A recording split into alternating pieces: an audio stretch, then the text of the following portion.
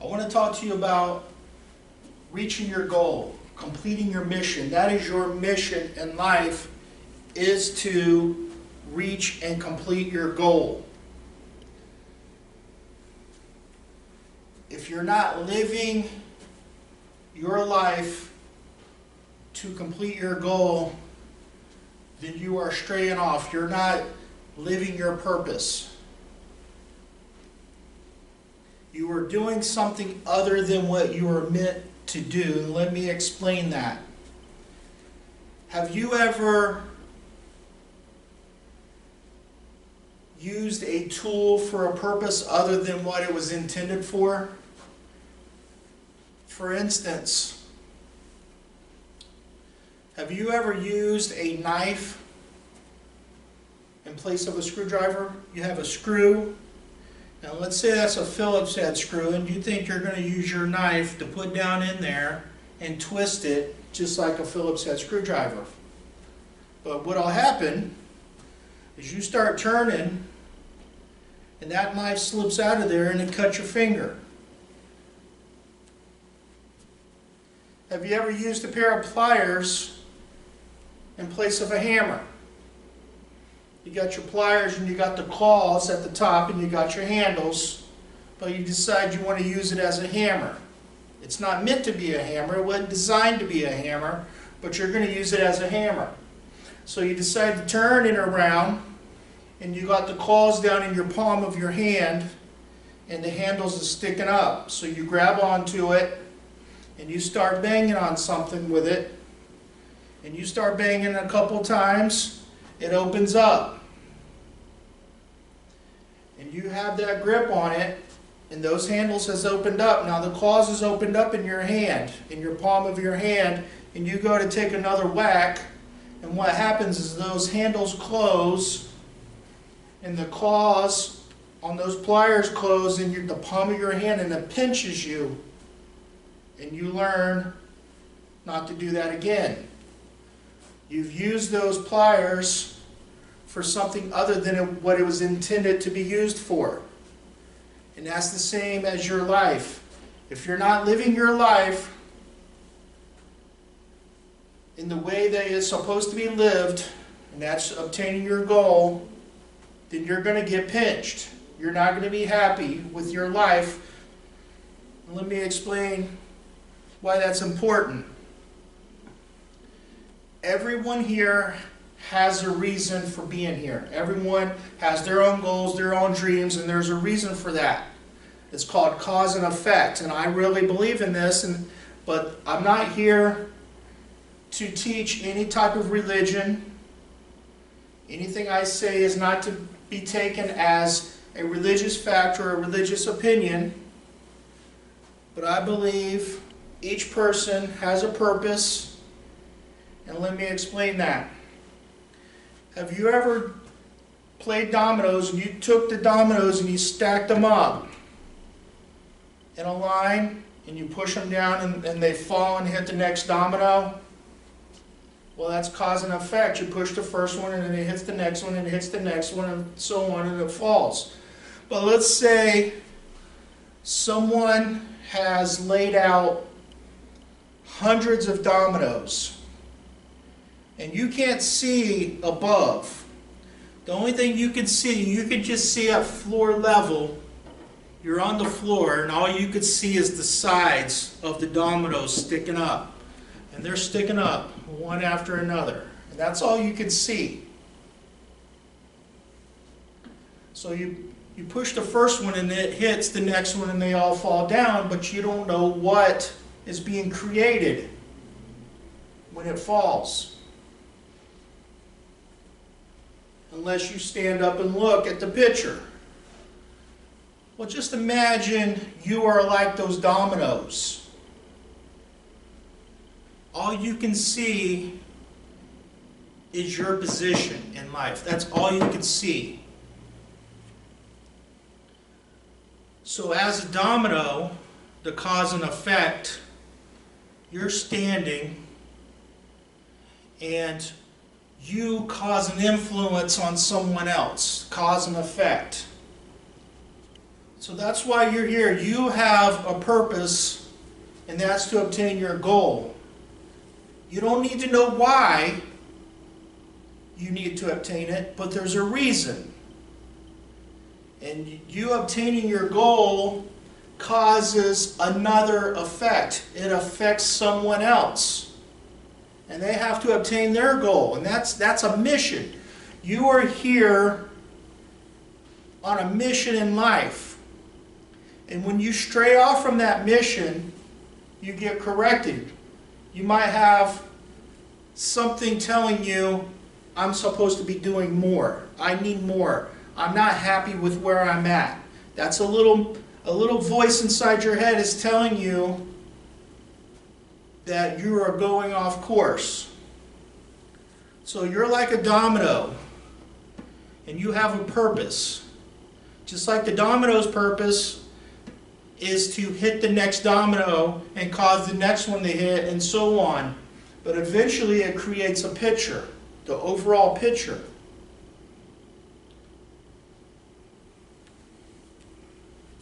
So if you're not living your life the way it's meant to be, you might be in a different picture that you're not supposed to be. Let's say you're a red domino creating a picture that needs a red domino. But if you're not in the right picture, let's say you're a red domino, but you're stuck into a picture that requires a yellow domino, and when that picture is completed, it looks a little funny. It's odd because there's a color that's out of place, and that's you. You are out of place in that picture. And that's these little thoughts and images and nudges that we get telling us we are out of place. Whether it's your guardian angel slapping you in the back of the head or pushing you, something is telling you you need to complete your mission. And let me explain this. Let me give you a little illustration of what this means. Let's just think for a second. Right before you were born, you're up in heaven as a spirit, and God and Jesus are inside of an office. God is like the general, or let's just say God is like the president and Jesus is the general. And God tells Jesus, I've seen into the future, 25, 40 years, and at that time in the future we need a nurse. And Jesus said, God, I've got the right person for the job. I've got the right person to complete that mission. And that mission is for this person to become a nurse. So Jesus calls you in. And let's say somebody walks in and their name is Amy. And Jesus says, Amy, you're here to complete a mission. You're given this mission. This is your mission in life, is to become a nurse.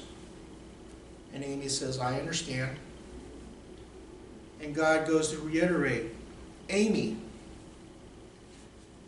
I need you to become a nurse 25, 30, 40 years from now. You don't need to know the reason. You don't need to know why you have to become a nurse, but you have to. That is what I'm sending you down to become a nurse.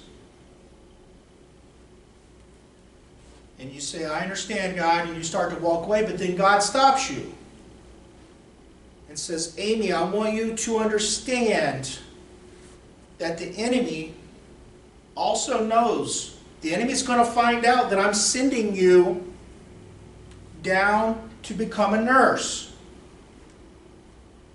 And the enemy will use every kind of weapon possible to stop you from completing your mission. And your mission is to be a nurse. And God tells you that the enemy will even use your own friends and family and people around you as weapons to stop you. And those weapons are, you might have family to tell you you're not good enough. You might have family to tell you you're not smart enough. You might have friends laugh at you. And this is the enemy using them as weapons against you to stop you from completing this mission. And Amy looks at God and says, I understand. No matter what weapons are used against me, I will prosper and I will complete that mission. And Amy walks out of the office. She goes down, becomes born. 25 years later, Amy gets this idea that she wants to be a nurse. And exactly what God told her was going to happen, happened. Her friends and family laughed at her, told her she's not good enough, she's not smart enough, told her she's lazy. So Amy delays. She don't pursue this. 10 more years later, she's now on her own. She's established herself, doing other things, but she still knows in the back of her mind she's supposed to be doing something. She doesn't know about the meeting before she was born, but she knows that she is here for a reason, and that's to become a nurse. That is her goal. That is her desire. That goal is the mission that God sent her on, but she doesn't remember this. She doesn't know. But she gets these urges, these desires to be a nurse. And she has to overcome the negativity from the friends and family. The enemy is using them to stop her. So eventually, she becomes a nurse, but she's 40 now. It doesn't matter how old she is, but she's 40. It took her a while. She finally overcame all the negativity. She did what she needed to do. She went to school and so on. And just like the dominoes, the cause and effect. We might not know why we're supposed to be doing something, but there's a reason for it. The cause and effect. So Amy's a nurse now. And she's inside of a patient's room. The doctor just saw the patient, wrote some stuff on her chart, on the patient's chart. And Amy goes and looks over it to see if maybe there's something she needs to do. Maybe the doctor put some orders in there that maybe Amy needs to take care of. And Amy sees something in there. She sees that the doctor wrote down a certain kind of medication. And this medication is similar to another name of a different kind of medication. And Amy catches this. Wait a minute. This kind of medication that the doctor actually wrote would be harmful to the patient. But just to double check, she contacts the doctor and says, "Doctor, did you mean to write this?" And the doctor's like, "Oh my God, I can't believe I just did that." And wrote down the wrong medication. Even though it was close, the name is close to the proper medication, but he wrote down the wrong one. And Amy saved somebody's life, and that was her mission. That's why she had to become a nurse, to save somebody's life. And the person that she saved, they have a mission. Their mission, they have a goal too, and they have a purpose, the cause and effect. So now that person, because Amy completed her mission and saved this person's life, now that person can go on and complete their mission to affect someone else. That's why you have to complete your mission. You have to achieve your goal. You don't know why you have to achieve it, but there's a reason. Cause and effect, just like the dominoes. But at the end, we get to see that big picture. We're not seeing it right now because it's at eye level. But once we go up and we can look down, we can see that picture and why that mission was so important. So live your life for the purpose that it was meant to be lived and complete your mission.